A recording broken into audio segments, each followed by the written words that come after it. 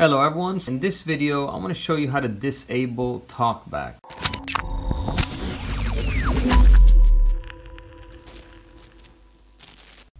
Hello everyone, welcome to Cellular Pros. In this channel we do tech reviews and tutorials, so if you're new to the channel I welcome you to subscribe. Alright, let's go right to the video now.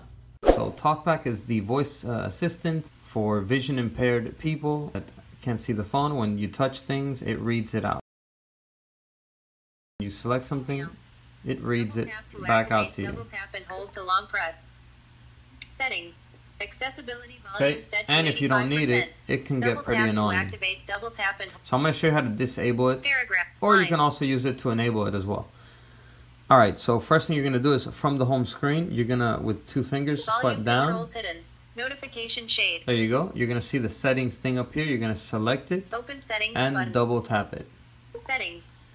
So here with two fingers, you're going to scroll around, scroll down Showing item to 7 the to last 17 option, of 17. System.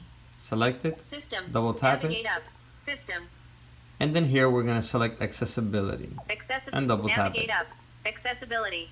So right here, it's the first option, TalkBack. So we're going to select it, double tap it. Navigate up. TalkBack. And then select the blue switch here and double tap Alert it. Stop TalkBack. And it will turn off. So touching OK will stop TalkBack. And then here, select button. OK and double tap it. There we go, and TalkBack will be turned off completely.